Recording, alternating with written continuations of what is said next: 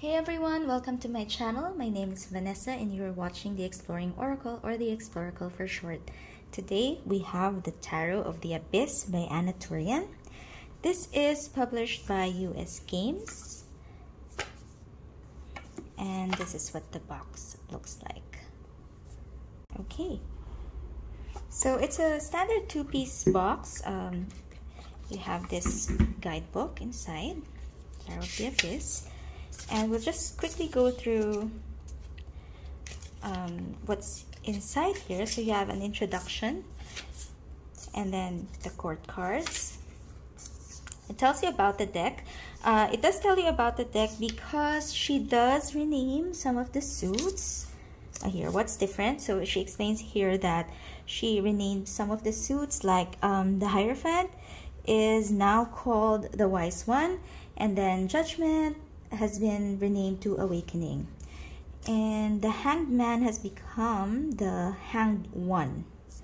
Okay, and then she actually also added 2 additional cards for the 3 of Swords and the 10 of Swords, which we will be taking a look at later.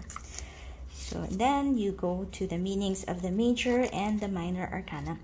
I really like how this is written. It's very informative, and it kind of lets you, how should I say this? Go into the artwork and then also know a little bit more about the meaning of the card. So it's definitely not just a little white book.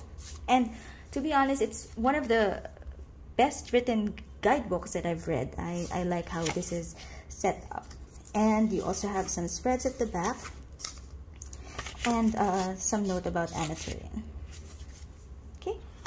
Okay, so first let's take a look at the backs of the cards. They are fully reversible, and the cardstock is a matte cardstock, really nice. Well, matte with, you know, there's some reflection of the light, but I would still consider it matte. And the cardstock is really good. It's, for me, it's not too thick, it's definitely not thin, and I think that it would shuffle really well. So I will just set up for the flip through and show you all of the cards. Alright, now you'll notice that the art style, it's like it's drawn in pencil, but it's so very detailed. I mean, look at this High Priestess card. I honestly know nothing about art, but I can definitely appreciate the effort and the talent that goes into creating decks like this.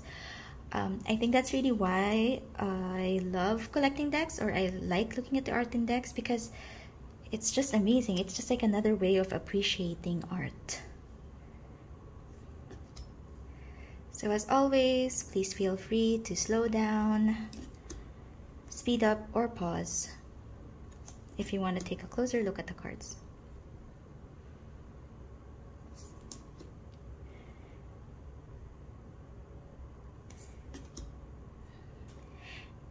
It's not completely RWS. There's you know, Anna has made her own style, or made this deck her own, definitely. And it's really just amazing to look at. I was doing my exercises for the Tarot for Yourself workbook by Mary Kay Greer, and this is one of the decks that I was using, and it's quite an experience. That workbook actually encourages you to go into the cards, and I use this deck, and it's really interesting. Okay, so we're going into the suits, into our one suit. How can you not appreciate this? Honestly, like, it's art. I mean, really, really beautiful art. And it's also a tarot.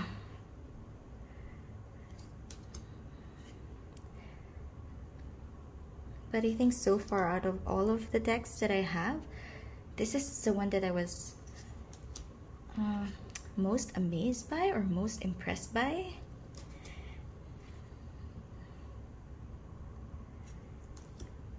It's just really amazing to me. Like the darks, I mean, you know, the details on how these cards have a darkness and a shadow to it, and it's like all drawn in pencil.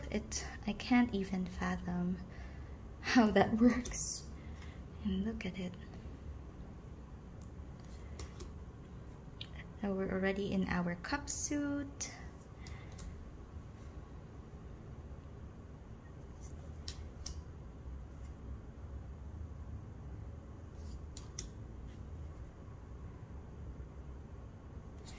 And you can also feel the emotions in this deck, because the faces are quite expressive.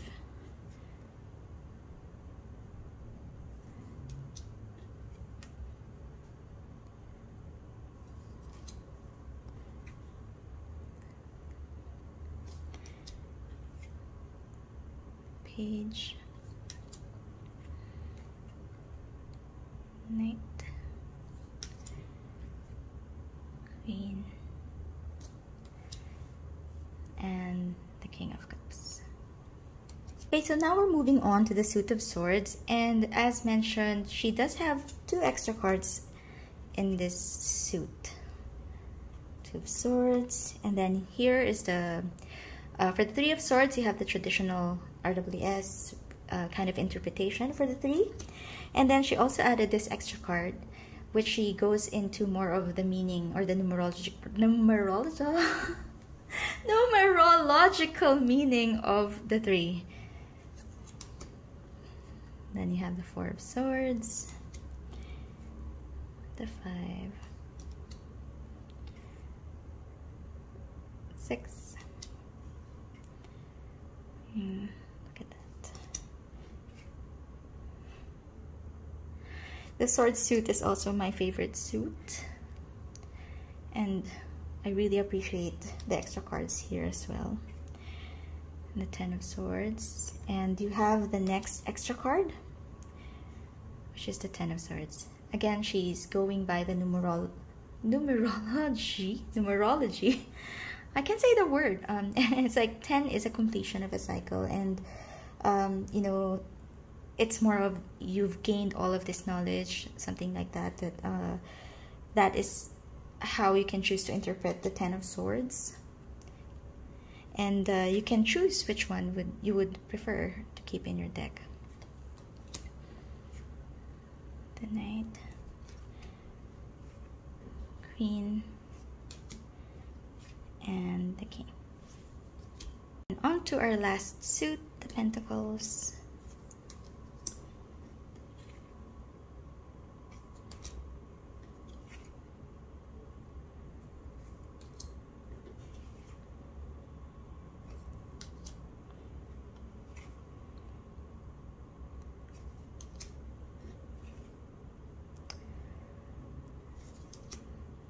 The 7.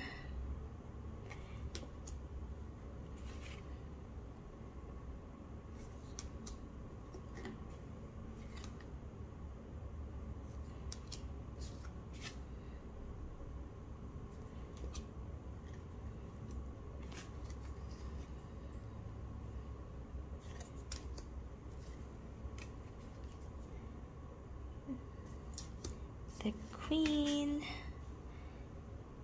and the King.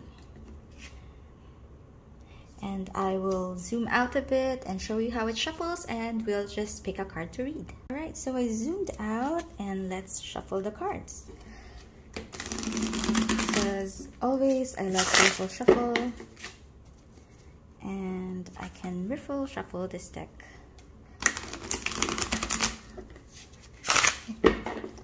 It's a new deck, so it's still a bit stiff, but the cardstock, I like the cardstock, and I think that, you know, by working with it more, it'll loosen up. Overhead. Oh. Let's put that back into the deck. It's not the cardstock, it's just me. It's not too slippery at all. It feels good. And shuffle. Okay, and then maybe we'll read for that one. which is the 10 of Wands. Okay, so I'll zoom in again and we'll see what the guidebook has to say for this particular card. All right, so this is the 10 of Wands, and I'll read the entire entry for the 10 of Wands. It's a bit long, longer than what I usually do, but I wanted you to get a sense of how she writes this guidebook, which is why I feel like this is one of my favorites, and I really like how this is written. So for the 10 of Wands, the 10 of Wands depicts a young boy carrying a large, heavy basket of wood on his back. His journey is not an easy one. The terrain is rocky, and the steep stairs make his task all the more toilsome. Still, he makes progress step by step at a slow, steady pace. While most tarot decks show this card from the back or in profile, I decided to draw the boy ascending towards the viewer to highlight even more his sheer exhaustion, and so that we might identify more personally with him. The 10 of Wands hold challenges in store for those who receive it in their spread. It speaks of burdens and feeling the weight of heavy responsibilities. It may be that you have taken on too many commitments and overextended yourself. While each independent activity might be enjoyable, it is hard to enjoy any of them when you are exhausted from carrying too onerous a load. In other cases, we may not have a choice as to the load we bear. Perhaps a job feels too demanding or overly taxing. Regardless of the specific source of your stress, the 10 of Wands warns you to be careful, as such burdensome responsibilities can have real impacts on your health. If at all possible, try to cut back on your activities. This is a card that reminds you to shift your focus and think more about yourself for a change.